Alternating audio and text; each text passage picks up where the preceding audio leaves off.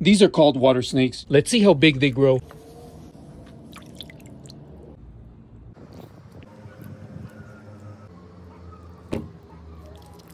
I didn't think these were actually going to expand because they're heat pads and they were only in the water for 2 hours. Actually, these are cooling pads or patches. They have a sticky blue gel on them, and this blue jelly stuff actually absorbs water. And after 2 to 3 hours in the water, they end up looking like this. They kind of remind me of the water snake squishies. Anyways, let's test the water gel it produces.